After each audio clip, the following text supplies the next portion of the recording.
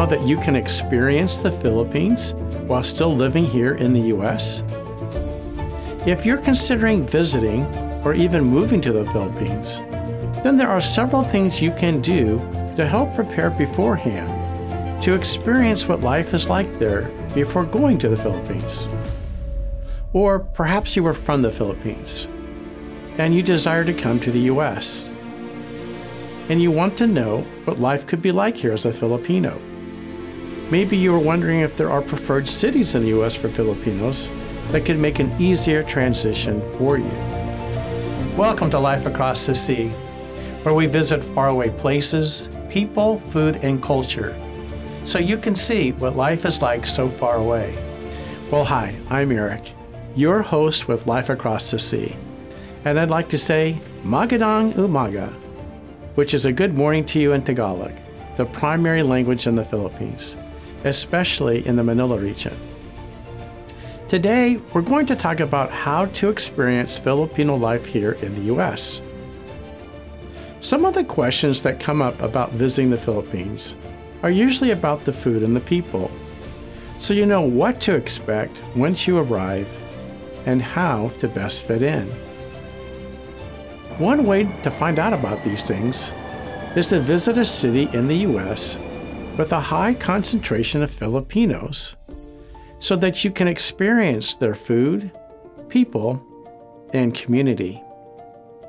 So you're probably wondering, depending upon where you're from, does this actually exist in the U.S.? And the answer to that question is yes. There are several cities in the U.S. that have a high concentration of Filipinos with Philippine restaurants, stores, and community, so you can get a better idea of what life is like there. California leads the list out of all the states with the highest concentration of Filipinos. In Los Angeles, they have the largest Filipino population in the entire U.S., and it's estimated at 500,000. There are lots of communities and organizations there that are focused on the Filipino culture. The history of Filipinos coming to Los Angeles dates clear back to the 1920s, when there was an area called Little Manila. Today, that area is what we refer to as Little Tokyo, and there's not much of a trace left of Little Manila. It's in the downtown LA area. Little Manila existed for about 20 years. It started in the early 1920s and 1930s, when primarily men came over looking for work. The second most populous city of Filipinos in the country is San Francisco, and that comes in at an estimated about 300,000. Daly City and Vallejo, which is just outside of the San Francisco area, has historically been a significant settlement for Filipinos, going back many years. Well, the next on our list is San Diego, one of the favorite cities of the entire U.S. for most people. And the Filipinos are actually the largest Asian American subgroup in San Diego County. They total 6% of the total population, which is estimated at right around 200,000. One of the cities in that area is Temecula, that's known for a Filipino concentration. The next area in Southern California is what we call the Inland Empire area of Riverside and San Bernardino. And it's estimated there's about 135,000 Filipinos in that area. After that, we go back to Northern California. Just outside of the Bay Area by about an hour is San Jose, near the Silicon Valley. That's estimated at about 110,000 Filipinos living there. From there, another city which was a little more traditional, where Filipinos used to go, is Stockton. It's part of California's Central Valley. And many Filipinos started their journey there and then moved to one of the other popular destinations over time. There are other popular cities across the U.S. outside of California for Filipinos to live in. The next on the list would be New York City. It's estimated at about 235,000 Filipinos living there. After that, actually Honolulu, Hawaii has a high population at about 215,000. Las Vegas, Nevada is growing quickly with the Filipino community, and that's coming in at just about 150,000.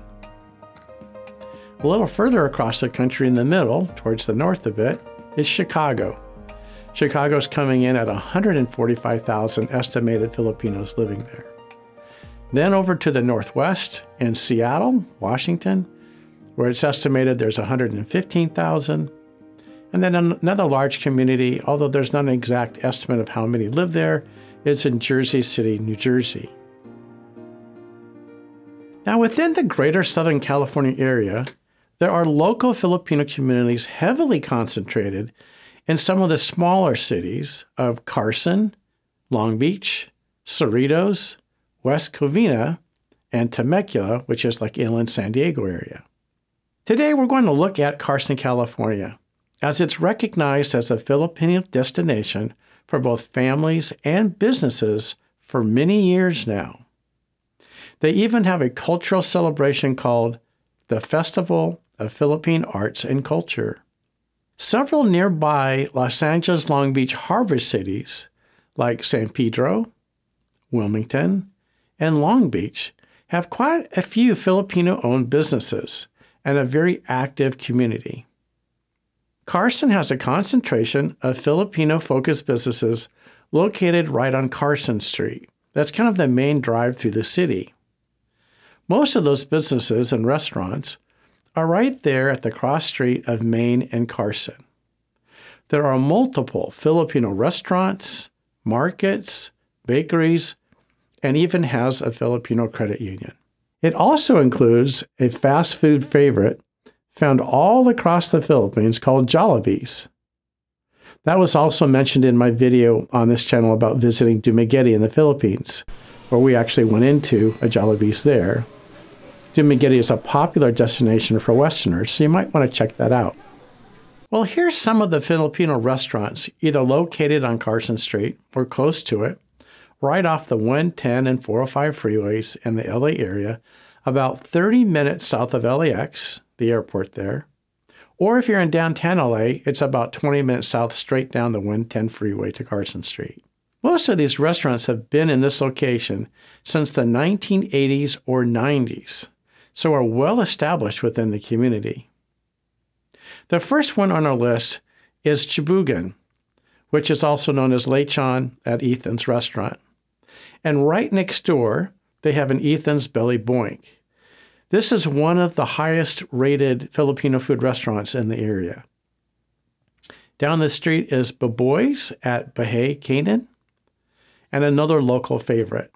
From there, you go over to Tita Celia's, and that's known for authentic Philippine cuisine with a wide range of traditional dishes. Fiesta Barbecue in Babinca is the next on our list. And as you can see, there are lots of menu options with traditional Filipino food. Also, just to mention the Babinca, that's like a rice cake that they bake, and it's very much a Filipino favorite, a special treat. We also came across the Sunrise Manila, and that was a fun cafe with plenty of traditional favorites, and they kind of pointed some of this out for us here. Good morning. Good morning. Good morning. How are you? Hi. Can you tell me which foods you have here? We got this one, menudo, pusek, adobo, paksiw, Bicol Express, steak, On the steak. and bitter melon, apaya, langurisa, and kare-kare. We got bibingka, Oh, so what are those? fresh, Oh, that's fresh. pitas, with dessert, and barbecue, and lechon. You just, and the lechon? Yep. Which one's your favorite? And lechon. You like the lechon? Lechon. But the best is kare-kare and lechon here. Okay, gotcha. And then is that squid? Yeah, squid, yes. What is that dish called? Adobo. Oh, that's adobo? Adobo squid. Tama ba? Adobo squid. Yeah, yes. Okay, It's a good gotcha. one. How long have you guys been doing this here? 30 years. 30 years Then for them. for them. And then where are they from? What part of the Philippines? Bulacan, Tondo. Kumando. Oh, okay, gotcha. Have you been there, sir? Yeah, I have been. Yeah? Yeah, You live there? What's that? Did you live there? Or? No, no. I just I go and make travel videos there. Oh, okay. Yeah. So you've been all over?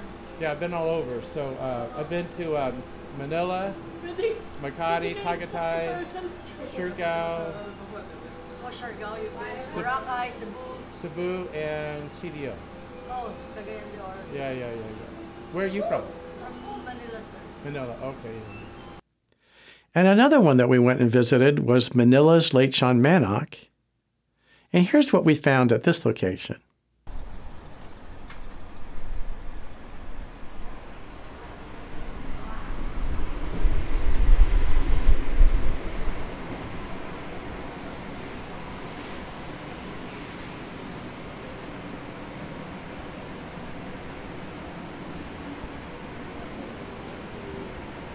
Hello. How are you? Hello, sir. Sour pork, Sour pork? mung beans, sour fish, Okay. and pistata, pork tocino, longganisa, Oh, and nice. this one chicken tinola, Oh, that looks good. Is that adobo? pork dinuguan, pork menudo, Oh, I see. Okay. And these? pork and beef kare-kare. This is lechon pork. Beef caldereta, pork adobo, pechay, Okay. vegetable, pancit, bitter melon, pakbet, and coconut squash. Gotcha. All are dessert. And then is this babinka? Bibingka, tiko, tuki, turon, bilo-bilo, banana con hielo, Ah. And the babinka, what is that made out of? rice cake. Rice cake. Yes, So it's rice and flour? flour. Flour. Okay, gotcha. There's also a good restaurant called Silog. There's also a highly rated and close by in the next city called Torrance. It's about a 10-minute drive from Carson. It has an Asian fusion flair to it. And it's more of a sit-down, eat-in type restaurant where you're seated by the hostess. If you really want to get an idea about Filipino culture, visiting a local church here would be a good way to experience the community. There is a popular Filipino Christian church in the area called the International Church of Harvest. It's Pentecostal and affiliated with the Assemblies of God denomination. So a funny story about this one, as I really had a hard time finding it. The church was previously called American Filipino Community Church. I had a hard time finding it at all on Google. I ended up using ChatGPT with artificial intelligence to try to locate it. As I was researching this, I came across another church with a similar name. It's called Filipino American Christian Church. Now, it used to be located in Carson, but some time ago, it moved about 10 to 15 minutes away to North Long Beach. Well, this is the fun part of making these videos, as sometimes it turns into a bit of a treasure hunt, as it's a bit of a challenge trying to piece things together, so you never quite know how it will turn out or if you'll get all the information. So I decided to drive over to Long Beach and just ask if it was the same church. Once I arrived there, the front door to the church was open. It was about 9 a.m. or so I went in. A nice lady came up to me and asked if she could help, as the worship band was about to start their practice before the service, as they had about an hour to go. The guy leading the worship was on the piano, and he caught my attention as he was quite a gifted musician.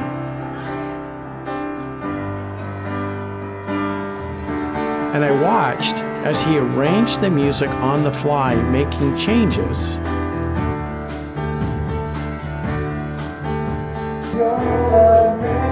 And then told the rest of the group what to do. Also this part.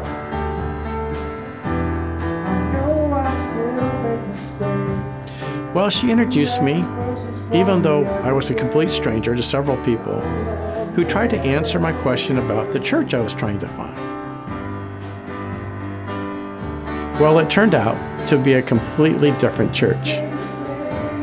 But the people were so nice.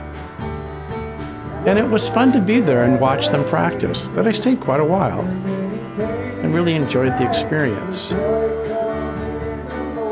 Honestly, these were some of the friendliest and kindest people I've ever met. If I wasn't in such a hurry, I would have stayed for the service, just to get to know everyone and see what they were all about, because they were just so friendly and welcoming for me to be there. They explained that they were more like a Baptist church. Well, it was getting late, so I decided to head back to Carson, as I had pretty much given up on finding the church I was looking for. I needed to video the other places there, like the restaurants. As I got off the freeway, I drove by the Carson Community Center, and there were quite a few cars in the parking lot. I thought, that must be some kind of a gathering on a Sunday morning. I better check it out. When I asked the attendant in front of the community center if there was a church service meeting there, he said yes, and he told me the name of the church. Well, I was disappointed, as I had not heard of it, as part of my research trying to locate and visit the most popular churches in the area.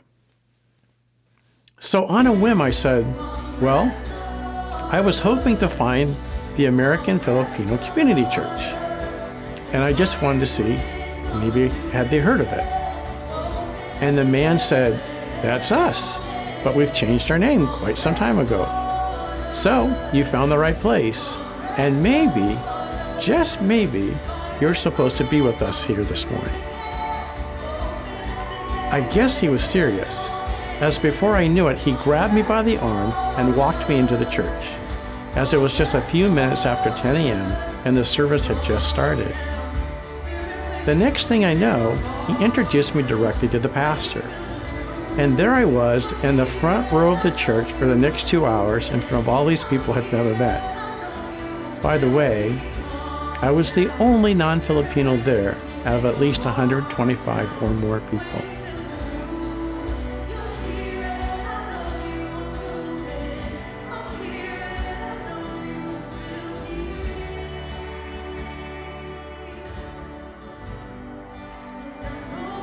Honestly, the service caught me by surprise, as I was just planning to shoot some video and go, but I ended up staying for the entire thing. And I found it quite moving. It was an experience.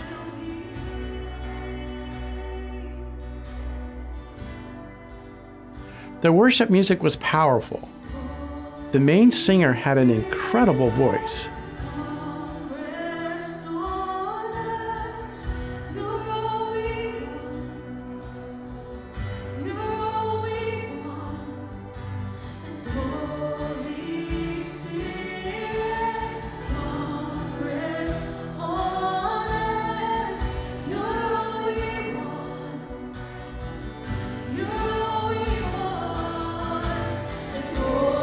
And the musicians were clearly practiced.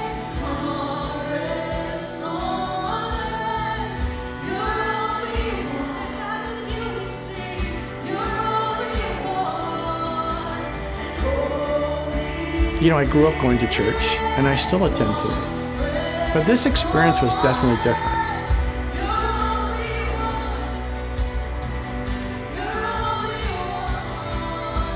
So I was watching intently to everything that happened.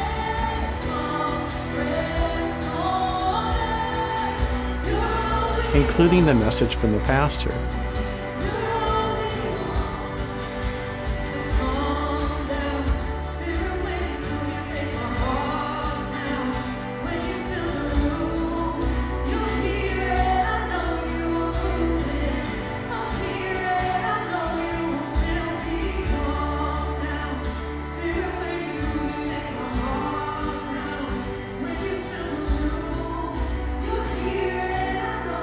At one point, a younger pastor asked for all the children and the teenagers to come forward with their parents. I just want to invite everyone who has their kids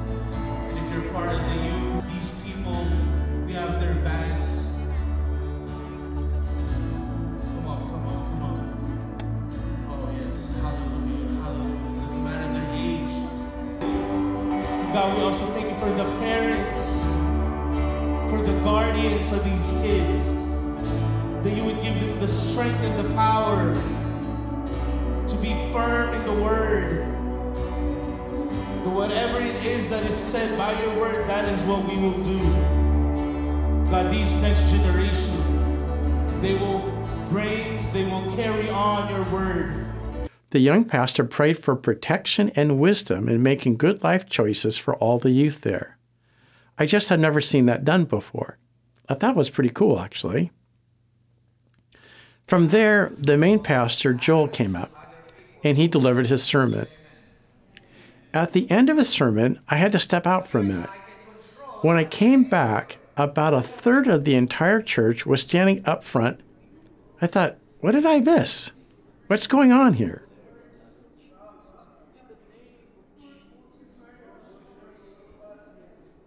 Then I realized that the pastor must have asked that if anyone needed prayer to come forward. Now, there were at least 40 to 50 people up there, and the pastor and his wife prayed for every single person there. I stayed for the entire 2-hour service, and the pastor, Joel Bianco, spent time with me after the service, trying to understand why I was there and why I wanted to shoot video of his church, even though I asked him beforehand and he gave me permission. But he just wanted some clarification. He talked to me about the Filipino community in the area, which was insightful. I told the pastor that I had only experienced a church service like this once before. It turns out the pastor of that church was his mentor. What a small world it is sometimes. Though his church is located on Manila Street in Carson, they have outgrown it. So the services now meet at the Carson Community Center on Sunday mornings at 10, which has an incredibly nice facility. I may have been the only white guy there for the service, but everyone was really gracious to me, and I felt very welcome there. I could stop by the Carson Mall earlier in the week that's close by, thinking that since malls are so popular in the Philippines, that this should be a local meeting place and an easy place to find some Filipinos. But when I was there, I didn't really find any. I asked the pastor about it, and he said that most of the Filipinos visit the Del Amo Mall in Torrance, which is about a 10-minute drive away. You know, that's kind of funny because that was a mall that I went to as a teenager years ago. I hadn't been back there in a very long time, so I stopped by and I checked it out. It's a very nice, large complex with major mall retailers and restaurants, and even includes a Shake Shack, which has great burgers and fries, and I had only previously seen it in Hong Kong, as you can see in this picture here from the Shake Shack in Hong Kong. It turns out that Shake Shack is actually located in 18 countries, including the U.S., and actually has doubled its locations to 500 units in just the last 4 years, as apparently they're quite innovative in their menu. Well, I had the double with cheese, and that was one of the best burgers and fries I've had in quite some time. There is also a popular Catholic church in Carson that Filipinos attend, and it's called St. Filomena Catholic Church. So I went there too and visited them. St. Filomena is known for its welcoming environment and community activities. It was only 8 a.m. on a Sunday morning when I stopped by, and it was already standing room only.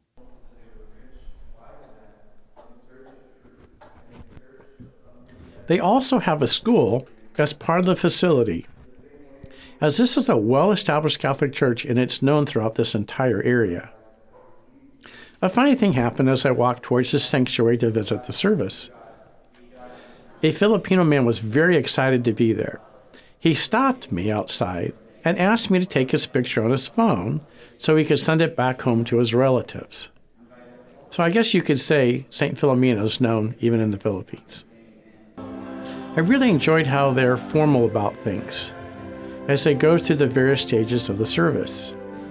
I like how they wear special robes and participate in traditional sacraments out of respect for their faith and congregation. It just makes you feel like you're part of something special, like attending a wedding or something like that. So in total today, I visited 3 churches all this morning and enjoyed every single one. I think my mom would be happy with that because she's always asking me, "You're going to church this morning, right?" I also came across a store here called Seafood City Supermarkets.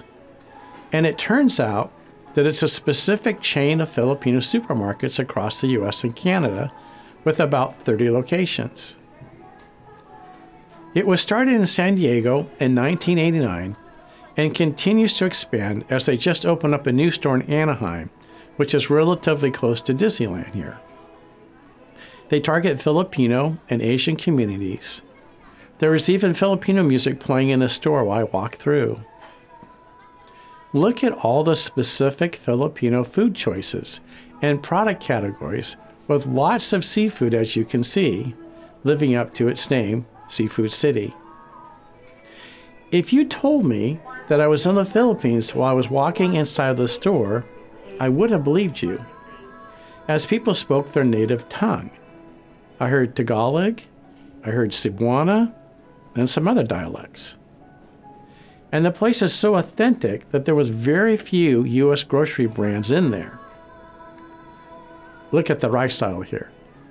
40-pound bags of rice. I mean, that's just not something you see every day in most American grocery stores, but that's a staple in the Filipino culture. While these stores are primarily located in California, Nevada, Washington, and Hawaii, kind of following around the Asian and especially the Filipino populations. But they also have locations in Texas, Illinois, and New Jersey, along with several in Canada. I got a kick out of this guy cooking with these skewers. They looked really good, and right next door to him was the Red Ribbon Bakery, with lots of Filipino treats with mango flavors, among other things. There was also a Chow King restaurant adjacent to the store, which can also be found in the Philippines. So if you want to experience the Philippines while in America, all you have to do is stop by Carson, California, or one of the other highly concentrated Filipino communities, either in California or one of the other cities that we've mentioned previously. This way you'll have much more of an idea of what life is like in one of these Filipino communities, and be able to experience a little bit of the Philippines while still in the States. Well, thanks for watching, and I hope you enjoyed this episode of Life Across the Sea and found this information interesting and helpful. Be sure to like and subscribe to the channel so that others can find this information. Thank you.